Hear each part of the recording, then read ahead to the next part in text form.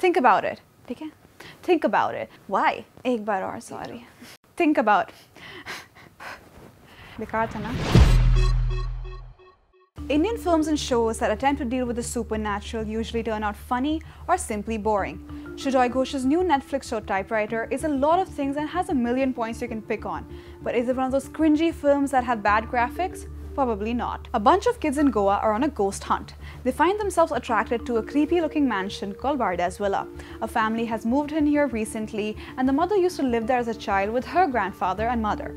Now, the entire town knows of the horrors of this house, the murders, the ghost stories, and that's what makes up the basis of this story. The show is brilliantly shot for most part. It also unfolds with carefully crafted build-ups that manage to keep your attention.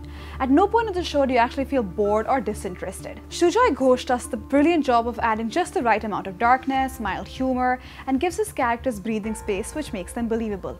Unlike a lot of shows recently, Typewriter doesn't just throw in aimless stories with no background to show intention. The performances of the actors must be applauded as well.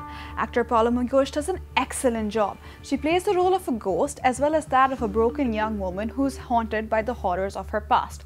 Now, the gang of children, they're superb. They play a curiosity and innocence in their eyes, but their controlled display of emotions is commendable. Actor Purab Kohli is excellent as well. He plays a policeman who's investigating the murders, but also the father of one of these children. The warmth he brings to the camera is rare to see. While the show starts off really well, very soon after the first episode it becomes incredibly predictable.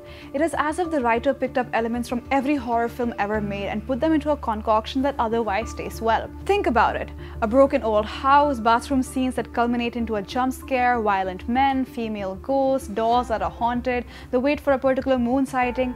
It's like everything we've seen in every horror film ever made. It's like they didn't even try, you know what I mean? Another problem that sticks out in the show are the unnecessary subplots. Actors like Ellie Avram and Sameer Kochhar, the characters add nothing to the show. It's like every time they're on screen it makes you want to skip ahead. It's like the writer wanted to make a tangled mess just so in the end he could untangle it. But as an audience, you find yourself asking, why are you doing this? In the end, the conclusion kind of makes you go meh.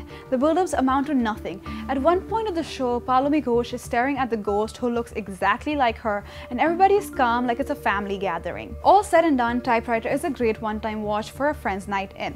But if you're looking for groundbreaking work from Sujoy Ghosh, who has helmed films like Kahaani and Badla, this is probably not the place for you to be.